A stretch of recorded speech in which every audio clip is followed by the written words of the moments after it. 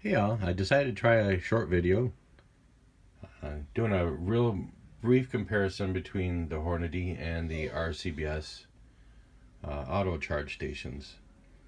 Right off the bat, you'll notice that the Hornady's quite a bit more compact if you actually look at it. So space is a concern. It is definitely something to consider. We're going to go ahead and try couple tests. These are both right out of the box factory settings. We're not going to do any of the tweaks that are out there. Both of them have a plethora of things that you can do to tweak them to make them both work better. I'm not going to do that. I'm going to real quick test on a powder that I consider to be difficult for a lot of machines, and that's the IMR 4064. Stay tuned, and I'll get these filled up, warmed up, and calibrated, and we'll do a quick speed test. For video purposes, I'm going to go ahead and leave these open. Both of the companies recommend that you have those closed while you're dispensing. One thing I did notice fairly quickly upon getting the RCBS out is that as far as calibration and basic functions, very similar to the Hornady. If you're familiar with the Hornady, should be fairly easy to learn the real basics on the RCBS, calibrating, zeroing, punching in your weights, and so on and so forth. That said, let's give this a try. I have them both set up at 45 grains. I'm going to try very hard to hit the dispense button at the exact same time.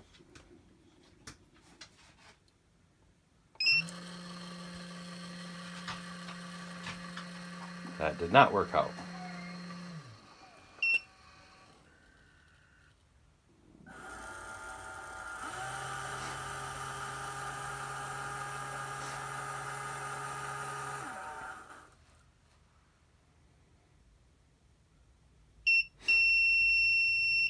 Okay, as far as the speed test goes, that was a fail.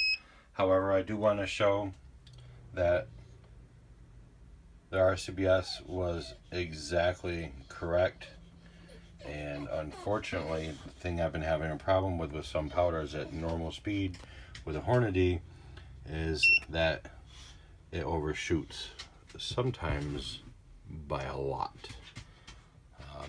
It is definitely better with the smaller powders, the less cylindrical ones. But I've definitely had some troubles with it. Again, these are both, however, set up right from the factory. You can do things to make the Hornady shoot much more accurately, slow it down a little bit. There's all sorts of tricks that people do too, putting straws into the tube, so on and so forth. But this is definitely a problem that I have. I guess not really a problem. It's more of a complication. You need to actually work with the machine. Again, like I said, you can make it work significantly better than that, but right out of the box, Hornady is going to overshoot most of the time with these types of powders. Whereas RCBS, I'm not sure it was actually quite as quick, but it was right on the money, at least on that particular one. We'll try it again here and see if I can actually get these to run at the same time. All right, take 2 on the speed test. We'll see what happens. Give it a try.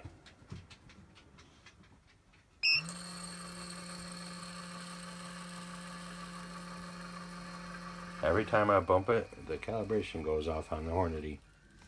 All right, we'll give this speed test another try and see if I can get this to work this time.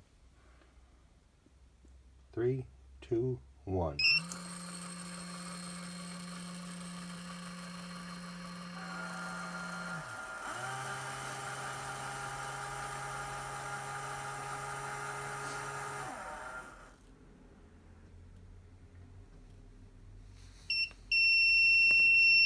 You're going to see once again, although the Hornady actually got where it needed to go a little bit faster, it was over significantly again.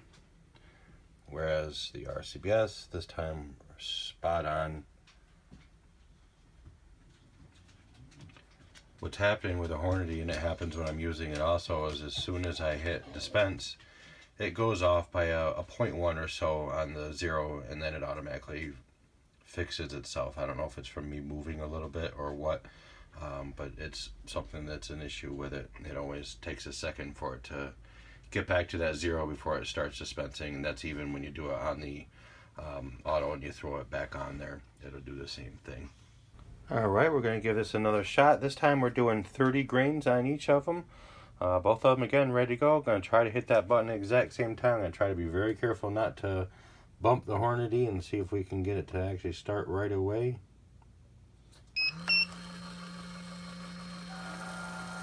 I was about a half a second lag on the Hornady.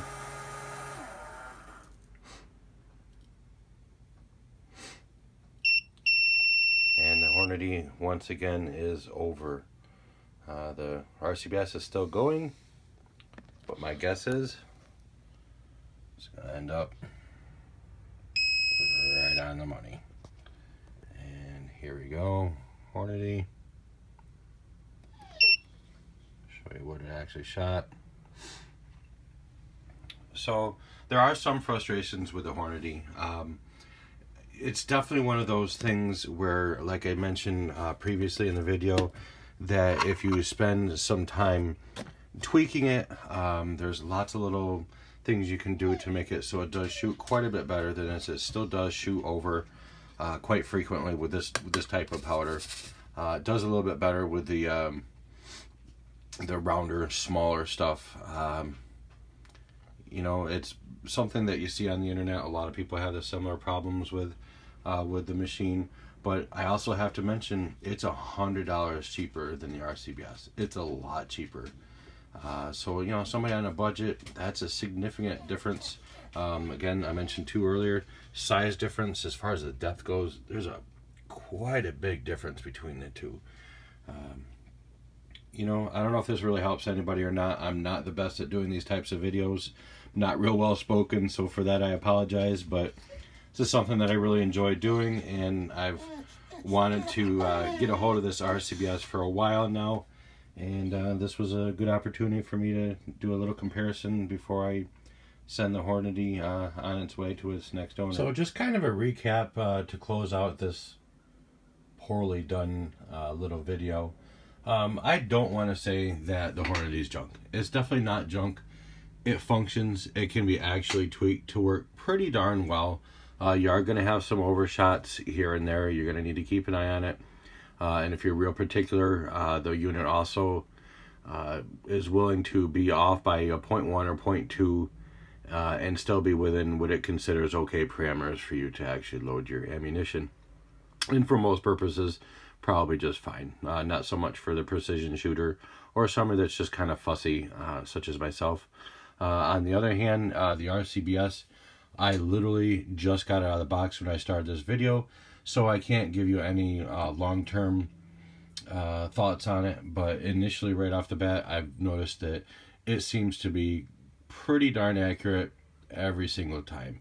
I'm sure there's going to be times where I'm going to find that it overshoots also, but I haven't yet. And the few times that I've actually used it in the last half an hour or so, first impressions, really good.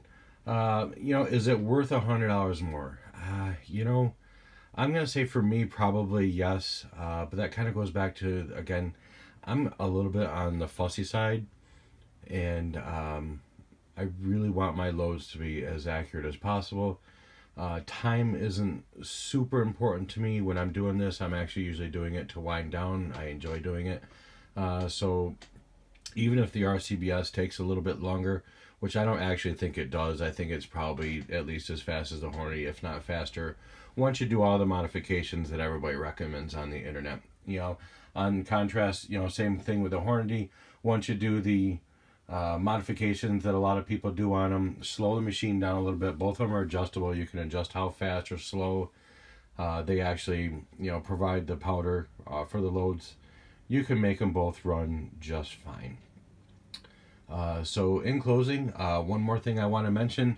I did notice when I unloaded both of these, I found the tube for dumping the powder out of the machine.